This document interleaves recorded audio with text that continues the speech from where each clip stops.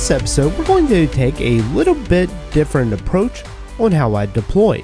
So I manage several different applications, and each application is hosted either in a different environment or has some different kind of criteria, so keeping track of how I should deploy each one of these applications can be a task. So for example, if I just take this index page, and if I just add a version 2 in here, and in my terminal, I'll go ahead and make my commit, but now I need to deploy this change. So basically what I've created and what I do is I just have a bin deploy function. I can then specify my environment. So this could be production, staging, or whatever kind of environment you may have.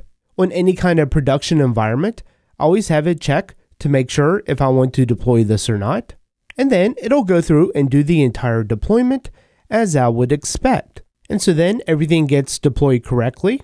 We can go back to our application and refresh, and then we see our change. And another functionality that I usually create is a bin SSH, and then again I can provide my environment. So in this case, SSHing into my production environment, it'll do all of the credential checks, and now I'm on my production environment where I can do any kind of emergency maintenance or whatever the case. And so the nice thing about this is that, one, I can keep all of my different projects very consistent. I don't need to try to figure out how to deploy in one project versus another. It's going to be basically all the same steps.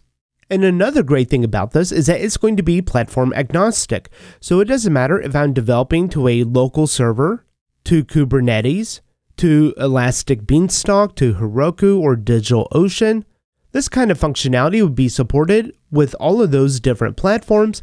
And did you know that you can go to railsstore.com to get your own Ruby on Rails t-shirt or your Drift and Ruby t-shirt? So be sure to check that out and use the promo code RUBY for free shipping within the United States.